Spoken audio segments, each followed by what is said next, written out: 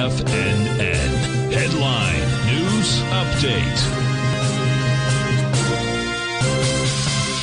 Welcome, folks. We have the Dow Industrials trading up 204. NASDAQ is down 58. S&Ps are flat. Gold contract down $6.60, trading at $17.91 an ounce. We have silver down 17 cents, $20.23 an ounce. Light sweet crude down $3.29, $86.12 a barrel. Notes and bonds. A 10-year note down 10 ticks, trading 119.12. The 30-year off 9 at 141.08 in King Dollar. King Dollar is down 48 ticks, trading 106.498.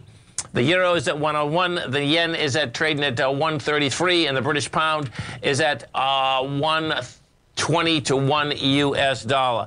Now, if we get over and take a look at this, this market looks flat, but the bottom line right now, folks, this market wants to sell off. We just had, the NQs just came down 159 points in a heartbeat. That being said, the way that it did it, let me show you something here, because when two different things end up happening here. The market stretched a bit. It stretched more, so it was down, it stretched more, it spiked, and when the baby spiked up to this 13,740, it didn't have juice, and then it gave it up. When that normally happens, this is where you could really get a pullback. I mean, so we'll see where this shakes out. What we have right now, the last get-go down has volume, and this just may be doing an ABC structure on the way down, because the last 10-minute bar didn't have any juice whatsoever. And if that's it, you'll see us break the lows of the day and more than likely break the low of yesterday also. So this is going to be an intriguing 60 minutes here. Dollar. Let's go to the dollar, because the dollar, the bottom line, the dollar is still in the higher range. It was up more today, and it gave it up. Thank God. Okay. Bottom line is that we're still over that. Oh no! Look, we just came underneath it.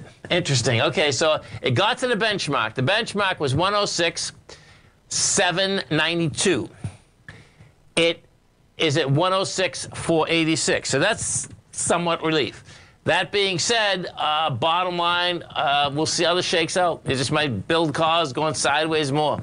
That setup there is basically saying that the market could be bullish.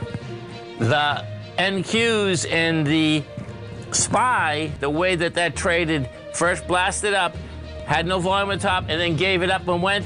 Most times, markets like that are going to go south, and they're going to go south very, very quickly.